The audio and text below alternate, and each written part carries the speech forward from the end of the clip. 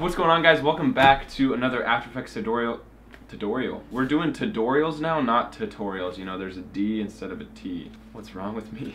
Just a real quick pro tip for you guys. The physical object that you're pulling away from your camera that is going to have the last frame from your previous scene on, you want it to have some texture, some text, or something that After Effects can hold on to so that you can track your scene better. Without any further ado, let's get into After Effects and learn how to do it.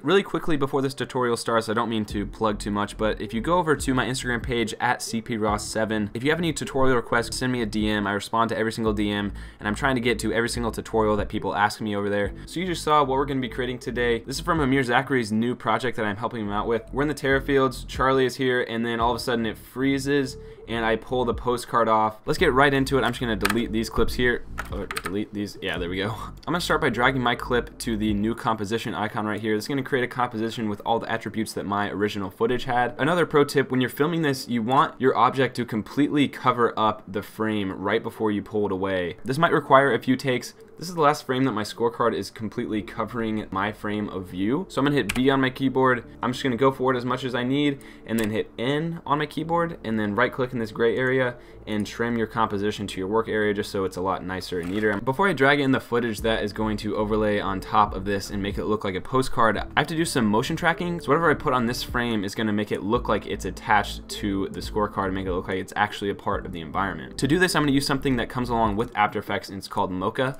I've had some recent troubles with it. Go up to animation and click track in Mocha AE, and this is going to open a separate program that comes with After Effects. For whatever reason, I've been having trouble with the replacement process with Mocha, so I'm just going to go in After Effects here for my composition and then hit Control M and go in here where it says lossless and click JPEG sequence. We're going to hit format options and scroll it down to maybe like 8 and then click OK. Click OK. Click right here and navigate to where you want to save the file and name this postcard effect. And then I'm gonna hit render. This is gonna convert your file into an image sequence so it's easier for Mocha to read it / read it at all. So once that's done, open Mocha back up. Right here where it says import clip, click choose. Navigate to your spot. So right here you can see the image sequence. Just click on the first image and hit open. This is automatically gonna import the entire sequence and hit OK. What Mocha is Mocha is a planar tracker. It tracks surfaces, so it makes it perfect for something like this. This might require a little tweaking on your part, but all I'm gonna do here is I'm gonna hit the Create X Spline Layer tool here. You want to find part of your clip that has some sort of texture, something that the tracker can, you know, track onto. So I'm going to click a point right here on the A to the S to this corner to there, and then boom, finish it up there, and then right click to finish the spline. Mocha is a really great tracker, so all I'm going to do here is click track forwards. Once this is done, all you have to do is go down here and click Export Tracking Data and make sure that After Effects Transform Data, Position Scale, Rotation is selected from this dropdown and click Copy to Clipboard. Then go back into After Effects in your composition, click Layer, New, Null Object, or you can click Control-Alt-Shift-Y, pretty long command, and then make sure you're on your first frame of your sequence, select your null and hit Control-V. And this is going to paste all that information onto your null object. So now if we play through our scene, you can see if the null object is selected, it's moving and it looks like it's attached to the scorecard. And this is exactly what you want. I'm gonna go up to Composition Settings, and I'm going to extend the duration right here 10 seconds, and then I'm gonna hit OK. I'm gonna highlight both of our layers and scoot them to the end of our composition. Now I'm gonna drag in the clip that I want to be on our postcard, and I'm just gonna drag it on top here and then scale it up so that matches our composition. I'm gonna drag through here and see what point we want. This is from the upcoming POV edit on Amir Zachary's Instagram. So I'm gonna hit Alt left bracket with the clip selected. This is gonna trim it up and then decide what frame I wanna freeze on. Let's freeze right there. And then I'm going to Alt right bracket. That's gonna trim it up so that the frame that your current playhead is on, that is the last frame. Right click that, click time, and click freeze on last frame. This essentially is gonna play your clip at real speed and then just freeze right at the point you selected. I'm gonna drag that point when it freezes to the first frame of this null object. If you hold shift on your keyboard, another pro tip, it will snap to wherever your playhead is. And I'm gonna go back to the first frame, hit B, right click the gray area again, trim comp to work area. This is very important. Go to the first frame where your picture freezes. I'm gonna parent our GoPro layer to the null. If we play this through, now you can see we're playing the footage, we have the shot of Charlie dancing in the Terra fields, and then it starts to track to the null object and be pulled off of the frame.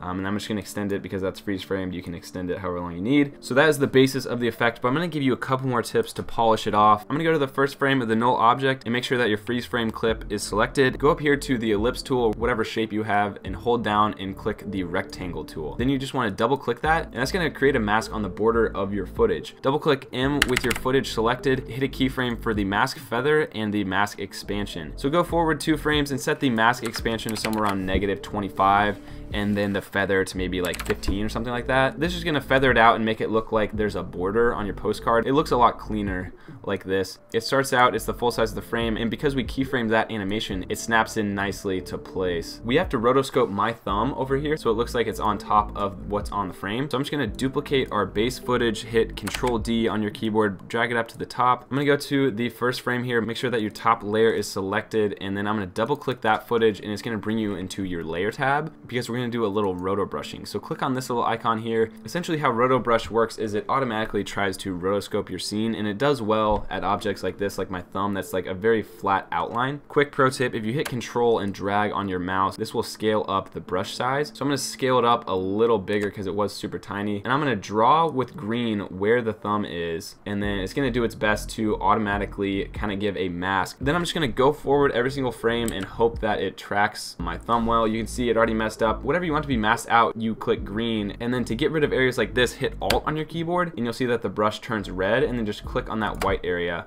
and it'll do its best to re-propagate. And then just hit page down on your keyboard and keep going through frame by frame. I'm gonna fast forward through this process because you don't want to see the whole thing. Just to give you a quick dirty rundown of roto brushing.